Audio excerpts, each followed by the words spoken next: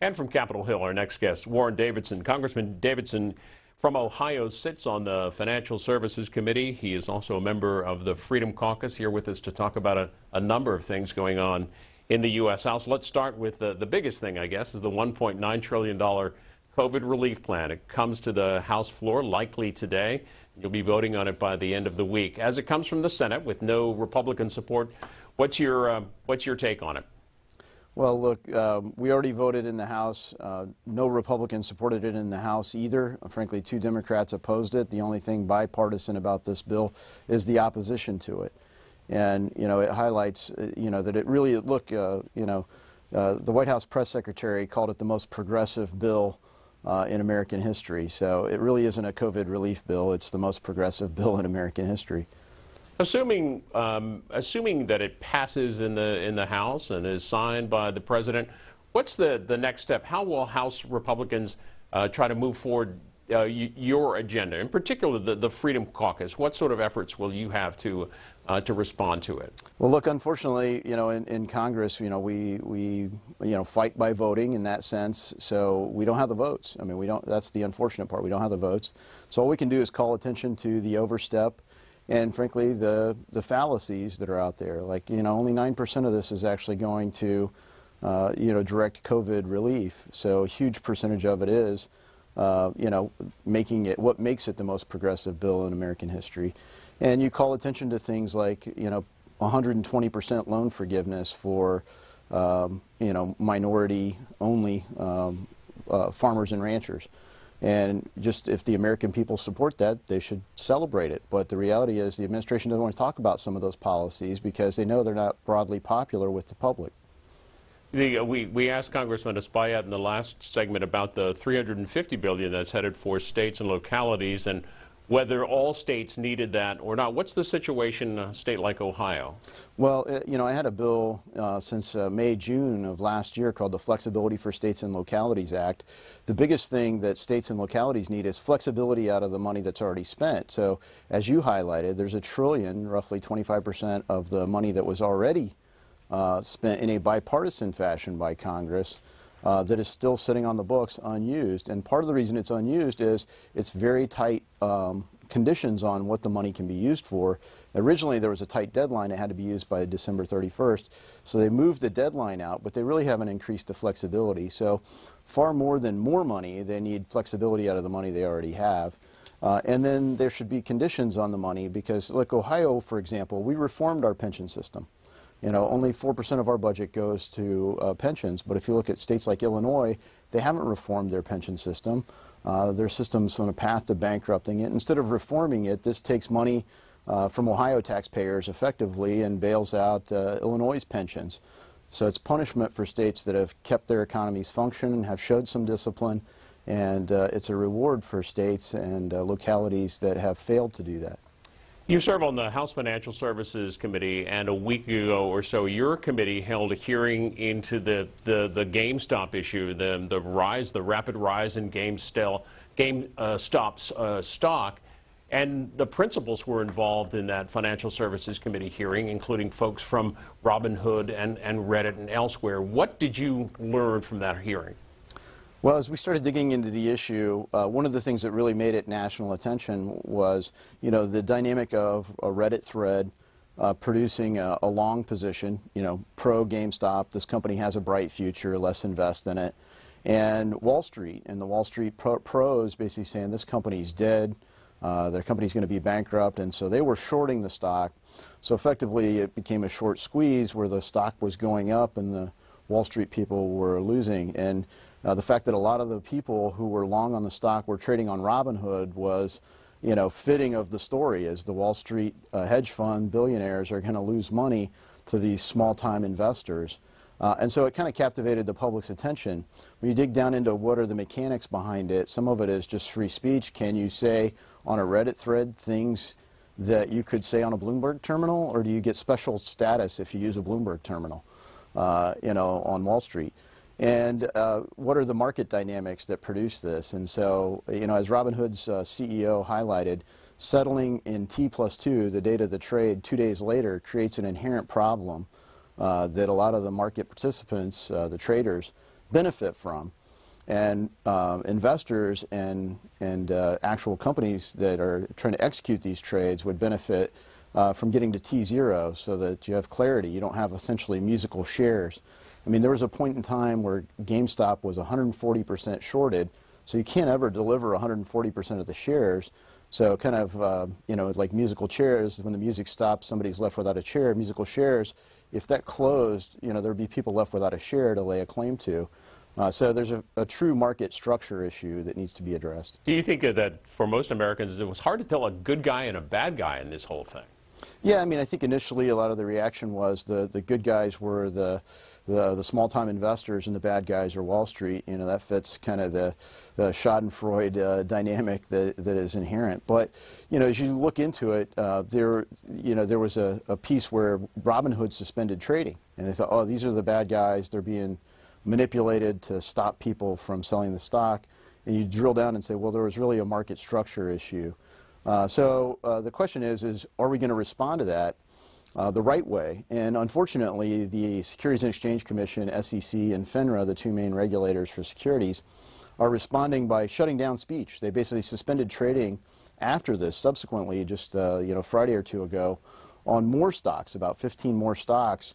And essentially, you know, who's going to be the next roaring kitty? You know, Mr. Gill, who highlighted, you know, the potential of GameStop and believed in it and created the phrase diamond hands because he held it in the face of opposition and was rewarded mightily for it. Who's going to be the next person that does the same thing for a different stock that nobody's paying attention to? And because somebody pays attention to a stock that isn't currently getting a lot of coverage, analysts aren't covering it, and somebody on a Reddit thread or some other forum says, you know, I believe in this company, it has a future, they basically are saying that's causing market manipulation and market volatility. And the reality is just this is the democratic access to capital that fintech is making possible. And so if fintech responds by suspending trading instead of responding by reforming the market so that we deal with the structural issues, we're going to have more shuttage. We're going to have more people locked out of investing. And we're not going to get to the root issue. The root issue is we have to get to T0 and ultimately to real-time settlement so that no one can have multiple claims to the same share. Our guest is Warren Davidson, Congressman from Ohio. Welcome your comments. Democrats, it's 202-748-8000. Republicans, 202-748-8001. And for all others, 202-748-8002. Congressman, just ahead of that hearing, you had a piece published in Real Clear Markets, and you write about the broader issue of where people can participate in the market, where they can put their money. You write in that piece that with the Federal Reserve keeping interest rates near zero, there's little incentive or reason for Americans to hold cash in traditional savings accounts. Over the course of the pandemic, the dollar has lost its value and buying power as the Fed devalues a currency. Even Wall Street pros have done everything possible to move cash out of other instruments. This has inflated asset prices, distorted markets, and poses related systemic risks to the markets. Do you think that in the aftermath of the GameStop frenzy, that it's going to be harder for small-time investors through Robinhood or through other similar platforms to be able to participate in the market? Well, I think it's going to be easier in the sense that, you know, that Robinhood, for example, raised a lot more capital. They got more users. FinTech is inspiring even more people to copy and launch trading platforms.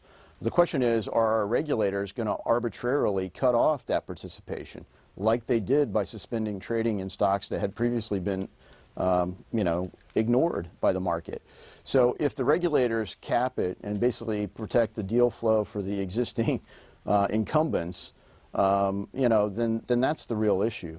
But I think, you know, it's incumbent upon people to really find those alternatives. And look, when you print another $2 trillion, and I say print, not because it's all going to go into paper money, but because, look, when we say let's spend $1.9 trillion, in this case, nobody's lending us the money, right?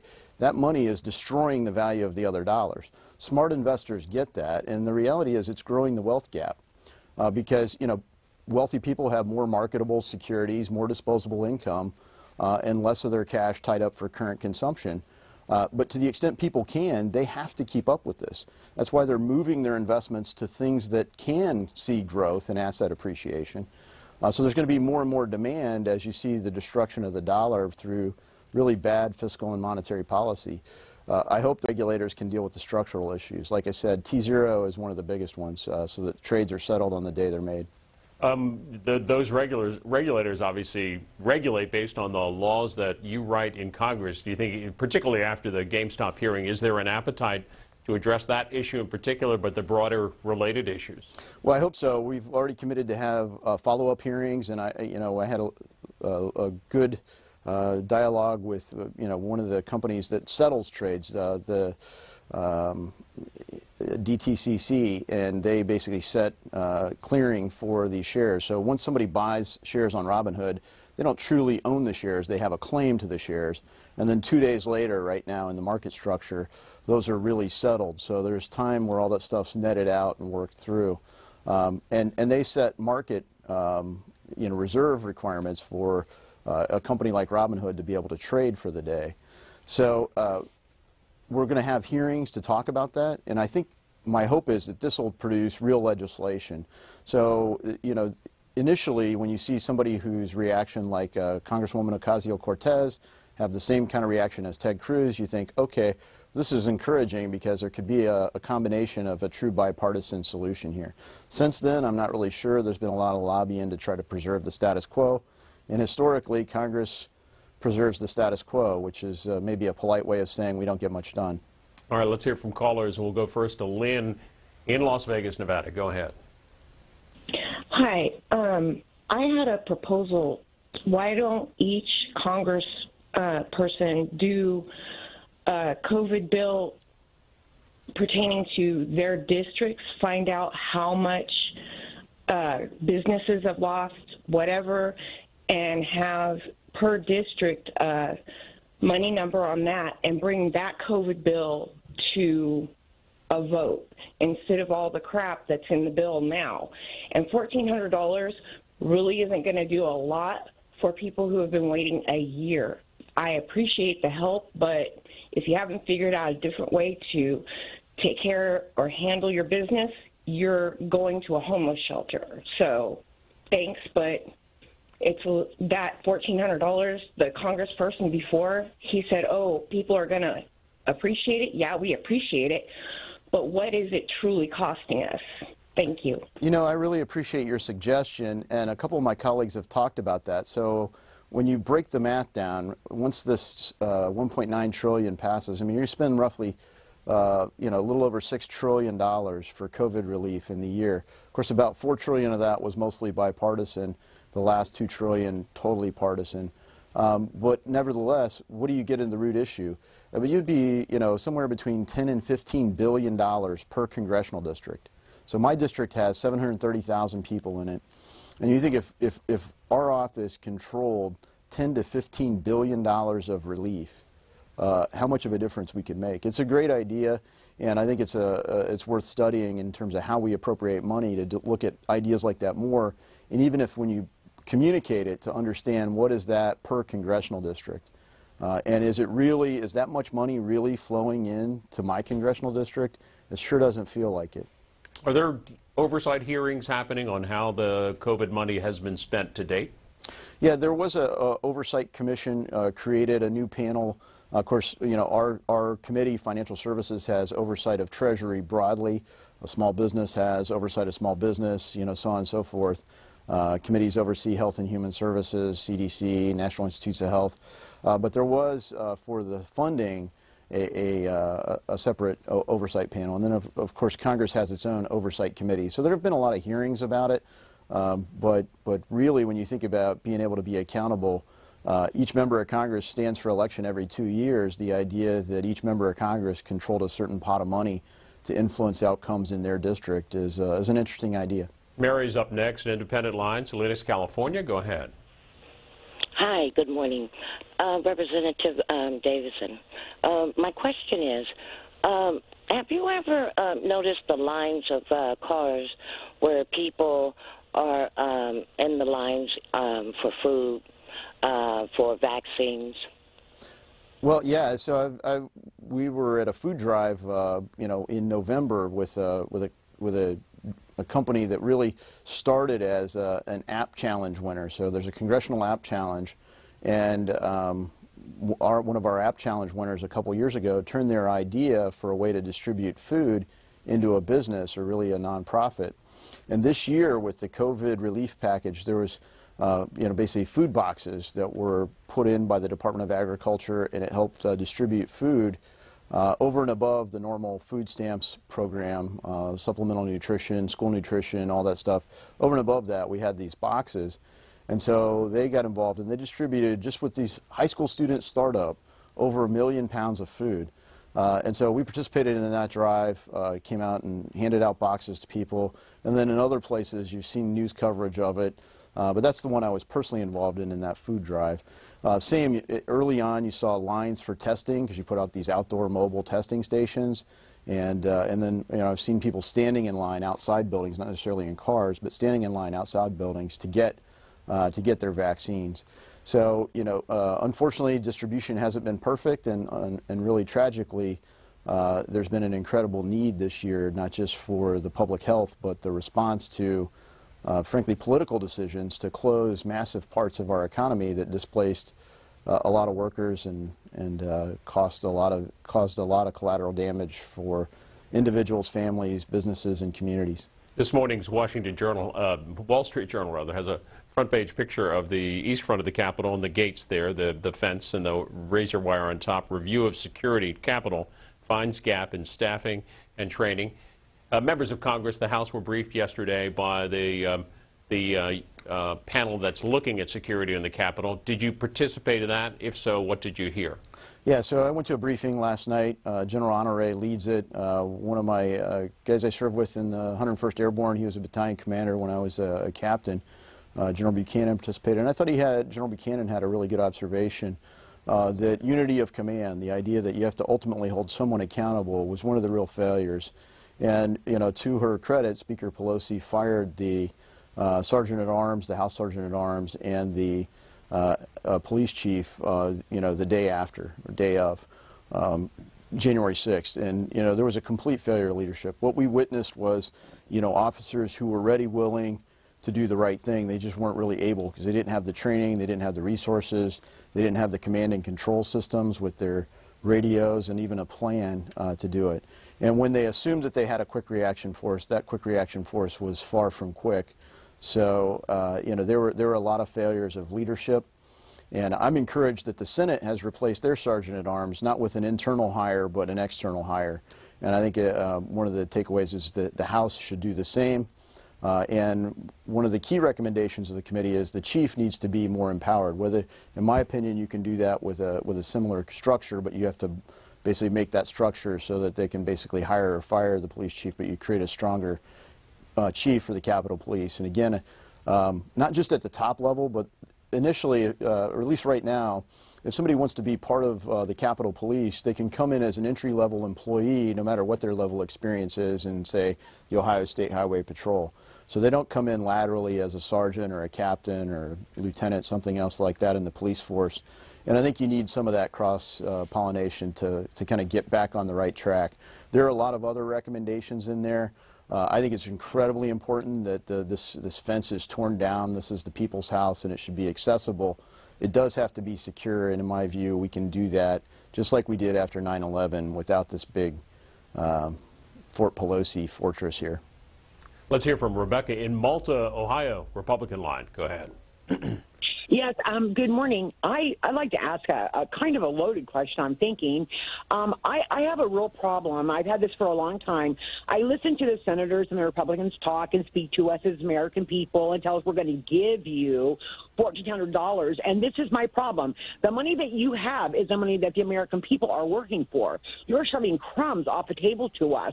You always make the same amount of money every year, every month. It doesn't fluctuate because of the poverty level, but for the American people, it fluctuates. And I just find it arrogant. And another thing, I'm trying to figure out why our Congress allows billions of dollars to be sent to other countries that have absolutely nothing to do with us. I don't want to pay for other countries. I'm sure probably 95% of the American people don't want to pay for other countries. And one more thing, it's all money oriented.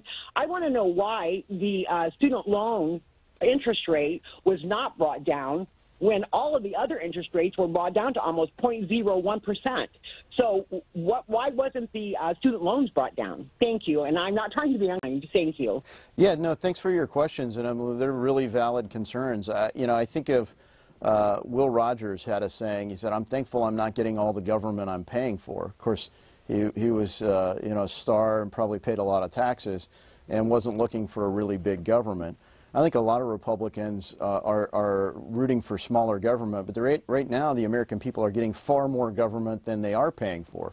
The federal government spends far more money than they bring in, and the revenues are going up. So despite the narratives, oh, well, there's a tax cut and it cut revenues. No, revenue is still growing over 3%. The spending's gone up even more, and the problem is people look to the government to be the giver of things. And that's a pivot in history, right? I mean, the government should be the protector of our system, that should be the protector of freedoms that exist because we're endowed by our Creator with these freedoms. And instead, the government's kind of morphed to the giver of everything, and a government big enough to give everything is a government big enough to take away everything. And we're seeing a lot of that now. And when it's not the government that's doing it, they're enabling kind of allies to do the same thing. So I think we have to get a smaller, more accountable government, and we're a long ways away from that with the current level of spending. And so when you look at one of your other concerns there is foreign aid. There's like $12 billion in this COVID relief package. So how is $12 billion of American money going to help America's COVID problem? The foreign aid issue, in some cases, could be helpful to provide peace.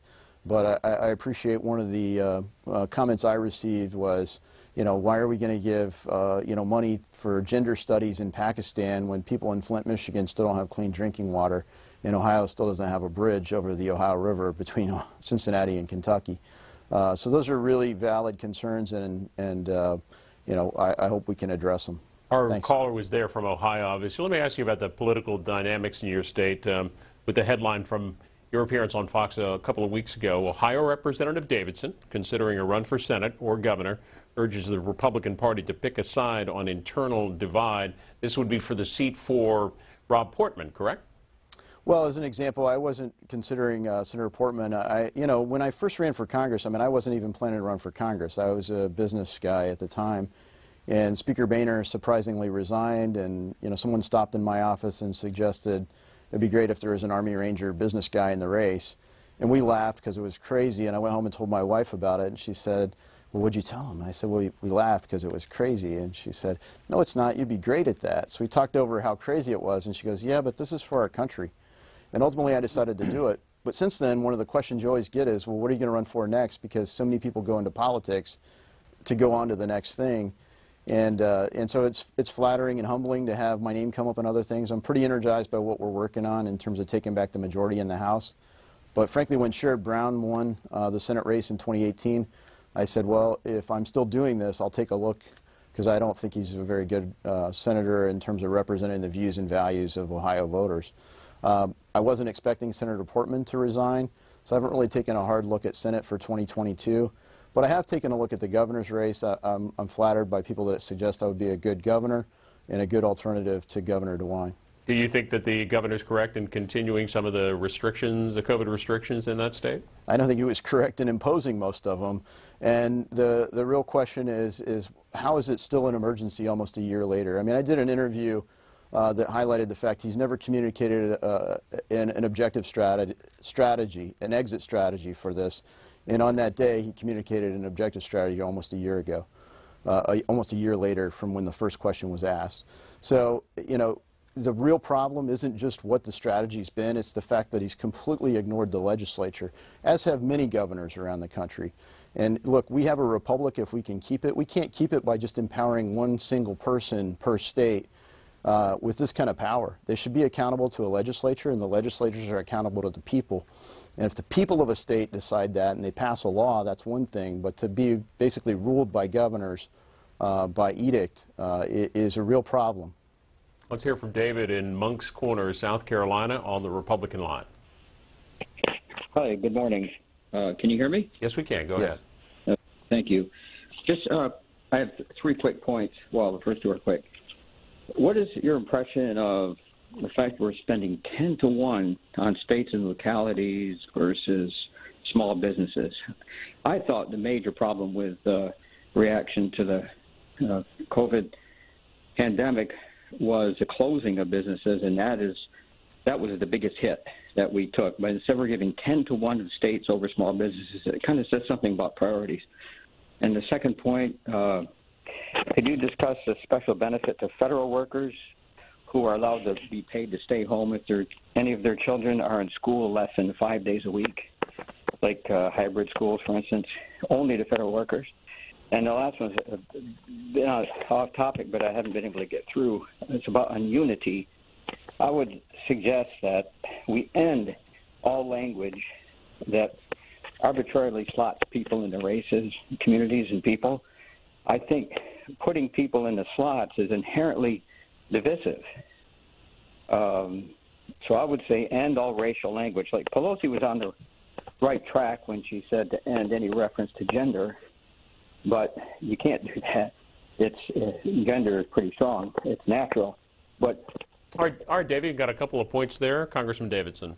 Yeah, I think let's deal with the divisive factors. You know, everything that has, you know, for example, you know, recently Coke had training for some of their employees to encourage them to be less white. Or, you know, imagine if somebody encouraged somebody to be less black or less Hispanic or whatever.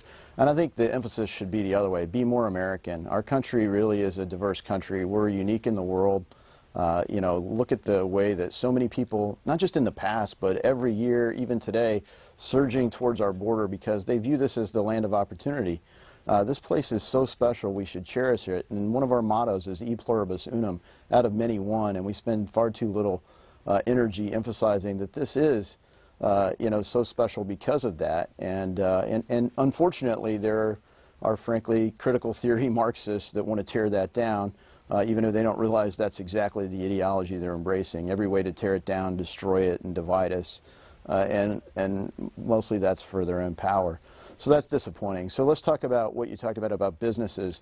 I mean, frankly, a lot of the money that went to businesses during the year didn't even go directly to businesses. The payroll protection plan, for example, people think of that as something that went to businesses. It was targeted for companies with under 500 employees. And we spent, you know, about $700 billion, if I recall correctly, on that. This is a package that comes in for, after all that, there's still some more payroll protection plan money in it in another round. But what did that mean? And my district has about 730,000 people in it. We had over 100,000 people stay on payroll. And what did that mean? They kept getting paid where they're normally getting paid. For the most part, that meant they kept getting benefits where they're normally getting benefits, and it meant that that business was, even if they were closed, they were in better position to open up and recover. So if they weren't arbitrarily being forced to close or forced to limit their occupancy to 25 or 30% or whatever, they could grow faster. And when you look at the public's reaction, at least in my district, is they're ready to go back. In the schools, most of our schools went back on time in the fall. And those that were closed have since opened. You know, there are very few schools that are still closed for in-person learning in Ohio's 8th District. And so, you know, that program worked well, and it kept people in their jobs. 80% of those funds went to businesses that took $150,000 or less. So those aren't big loans to big companies. Those are to smaller employers. We had about 9,000 of those kind of loans in our district. So it really made a difference. What will happen with this money to states and localities? I covered that on a different call. It's really going to bail out cities and states and localities that have been irresponsible broadly. The flexibility is the biggest thing that these places need, and that's been not just in my district or my state. That's talking to colleagues across the aisle and across the country. I'd say the last thing is federal benefits that say, hey, we're going to have a special program if you got kids that stay home. The federal government is an employer. You offer benefits packages in most places. You know, I don't think that's a benefits package that the federal government should be offering. Very few Americans have that in their workplace, but many do. And I think that highlights the nature of this pandemic, not just the health risk, but the government-imposed mandates that have artificially closed our economy and caused far too much collateral damage. Yes, it's tragic we've lost so many lives, but it's been entirely avoidable to lose this much freedom in our country. So when we pay out these benefits that many white-collar workers are getting, the blue-collar workers in our country or the service workers that couldn't go back to work, they're being disproportionately affected. And the right answer to that isn't more transfer payments, more wealth redistribution. The right answer is more economic opportunity, more openness, safely.